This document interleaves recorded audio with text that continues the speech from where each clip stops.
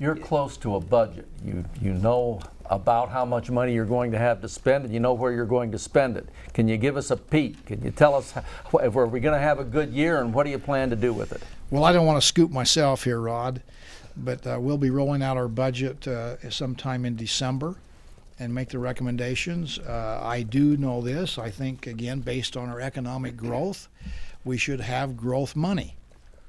And as I've always said, the best way to fund whatever your pet project is, education, roads, transportation, infrastructure needs, health and human services, is to have a healthy economy. And by golly, I've been focused laser-like on the fact that it is really about the economy. I took a page out of Bill Clinton's book, and where he said it's the economy stupid. I've changed it, said it is the economy, and we're not stupid. And we focused on that in Utah. And again, as I've just mentioned, Forbes magazine named us #1 again. So I expect there'll be growth money. I expect my priority will continue to be, as it always has been, my #1 budget priority has been education.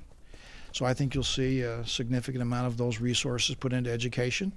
But we have infrastructure needs. We've talked a little bit about the water needs and how do we, in fact, develop and promote conservation as well as development of water.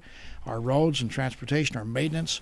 Part of education is buildings on our college campuses, and so that, health and human services, all that will be, I think, appropriately balanced in the budget.